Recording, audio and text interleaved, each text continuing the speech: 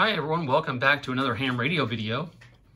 On August 23rd, 2024, Yaesu announced the FTX-1F, their replacement for their discontinued 817 and 818 QRP rigs that were very popular the day before them showing it at the 2024 Tokyo Ham Fair in Japan.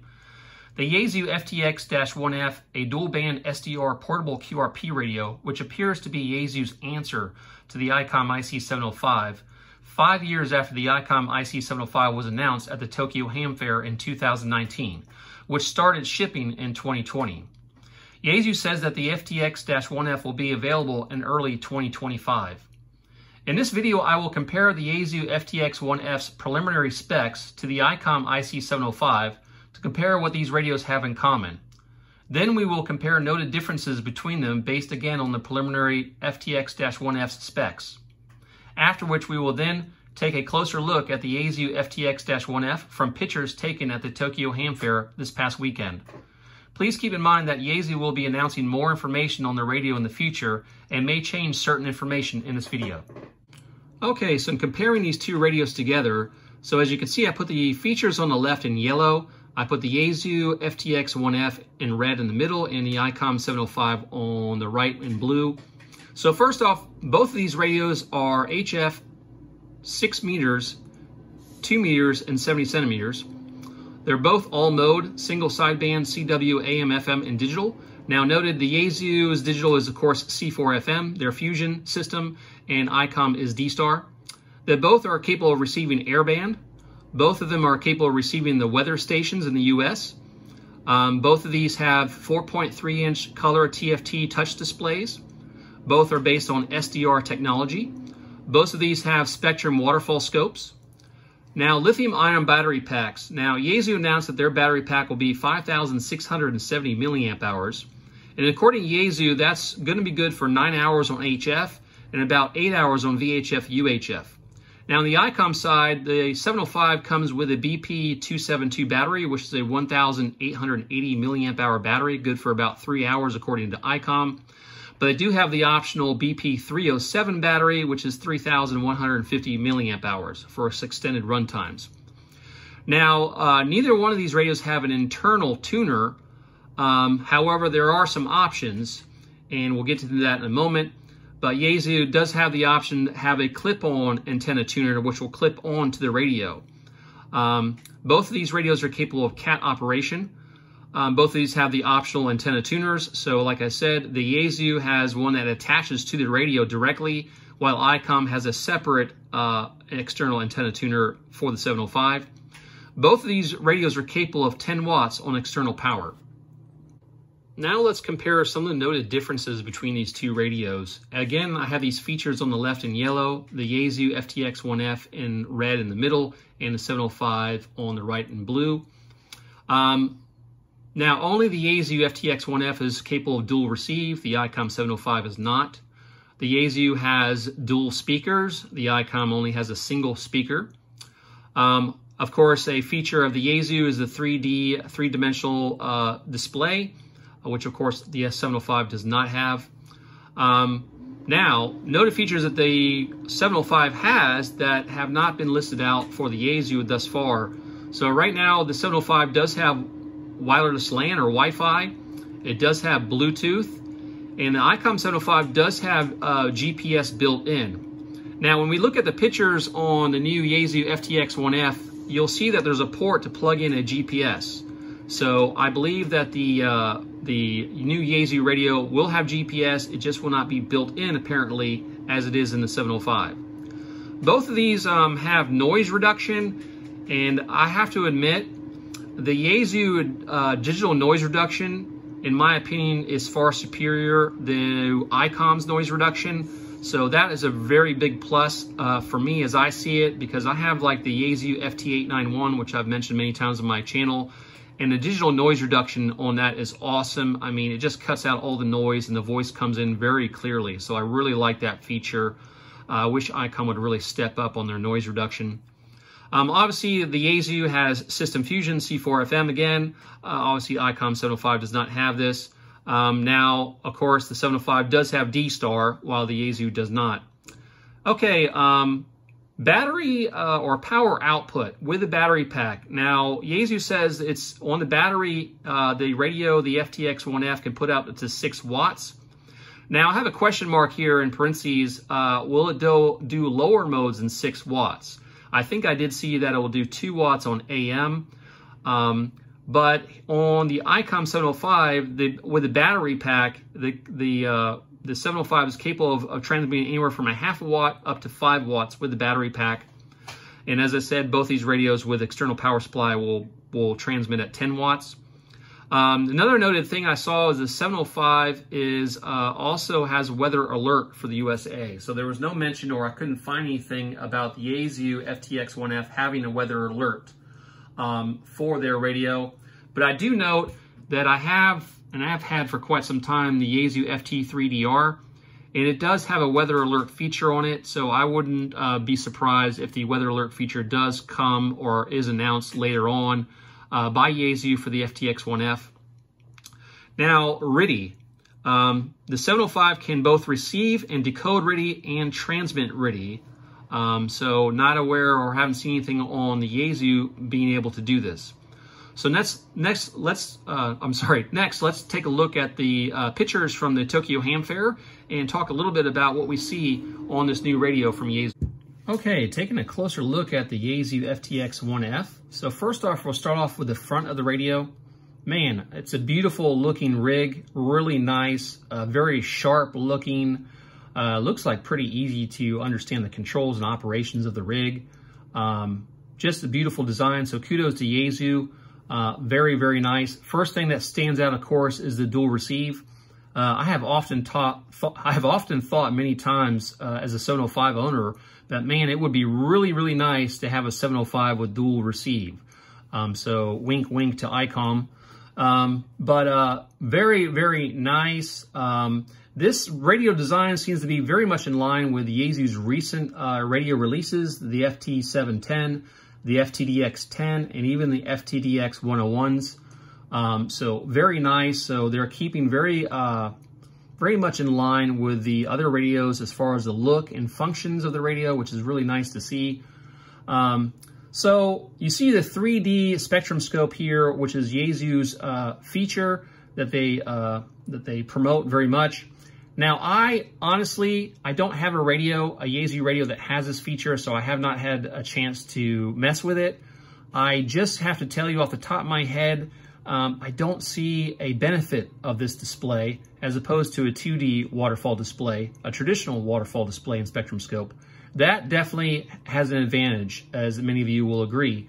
But I've heard many hams say that they just don't get the 3D SS display and how it's useful to them. There may be hams out there who disagree with that and find it very beneficial and really, really like it. So I'm not really going either way. Without having my hands on the radio and checking it out and playing with it, I would just say at this point, I just don't get it as far as how it would benefit me as a radio operator. So very nice. Anyway, it still looks very awesome. Now, one other thing I will say that I do like about the Icom, and I'm not in any way trying to bash Yaesu, as I do like Yaesu and own several radios. I do like that on the Icoms you can customize the waterfall display and colors much more than on the Yaesu. On Yaesu, you're stuck to only picking certain color schemes. So I would like to see an improvement, maybe a firmware update in the future where you can pick any color you wish and play around with a lot more. I really do like this feature in the Icoms, so that would be really nice to say.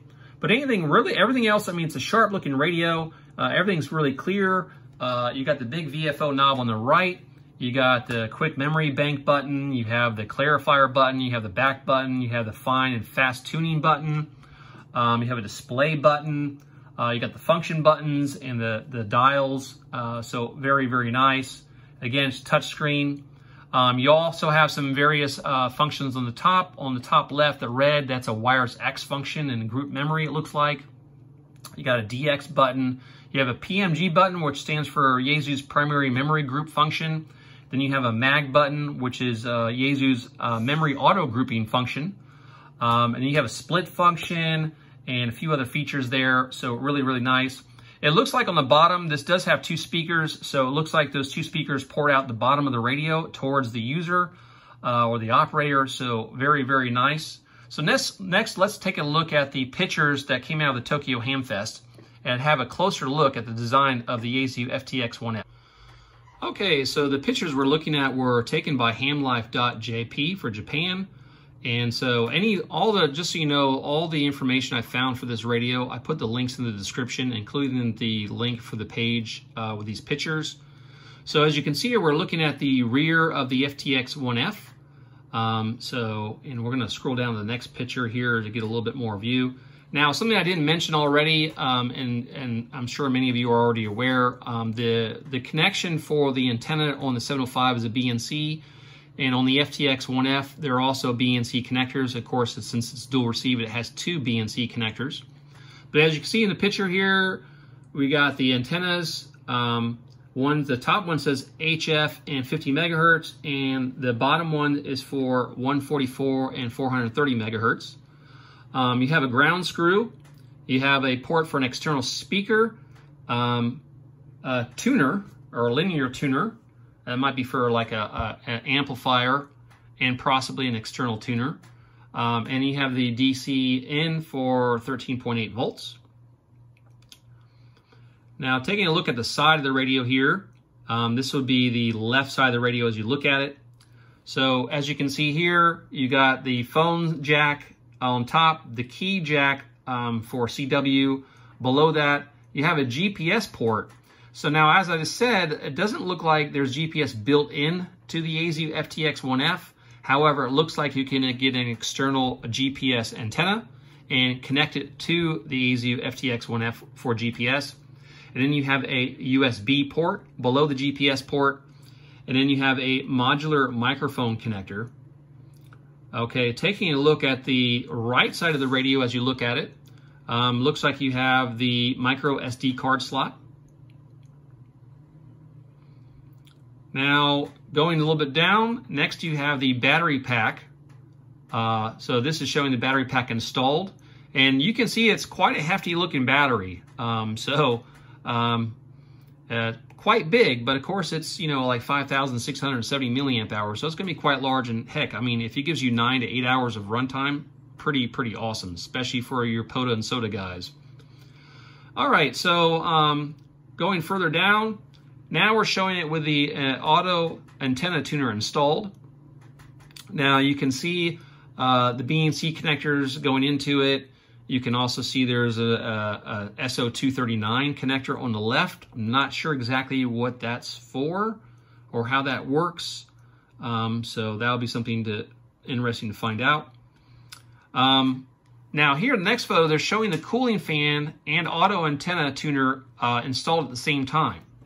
So is the antenna tuner built into the radio? No, but it does attach to the radio and hook to the radio, which is pretty awesome. Now, I gotta admit, by looking at this, it does make the radio a bit more chunky. Obviously, the profile is a little bit bigger now with the added features. So something to think about there. Let's also talk a look here too. Cooling fan. So there is an option for a cooling fan. Now, Yaesu says that the cooling fan would be good for operation using FT8. So if you're running FT8 for a long time, the cooling fan is supposed to make it a more comfortable operation for the radio, help cool it down. Now you can see in this photo, there's some vents between the radio and this pack. So I'm going to show a picture here shortly. I don't really have a good photo of the fan, but this is also from HamLife JP. Now I'm going to zoom in. It's going to be kind of grainy, so I apologize. But you can see the cooling fan here, and it looks like it bows out a little bit from where the radio is to suck air in and cool things down. So that is, I guess, wedged between, going back to that last photo we saw, between the auto and tuner and the fan. So now I don't know. I'll have to see if I have a picture of the auto tuner and the battery pack and the fan all put together. I'll see if I can find a photo of that real quick. If so, I'll put it here now so you can see it. But anyway, that's some closer looks of the Yaesu. So I'm very excited. I never intended to be an Icom guy. I just graduated at H Radio. I seem to be an Icom. Like I said, I do own several Yaesu radios, so I do like Yaesu. So I'm definitely not trying to bash Yaesu or Icom. I like them both, and I really do like healthy competition in ham radio, so we can continue to get innovative, awesome products. So very, very awesome. So again, awesome for Yaesu announcing the FTX-1F. I'm excited to see more information and more details about this radio as we go forward. So again, guys, thank you for joining me for another ham radio video, and please remember to like, share, and subscribe.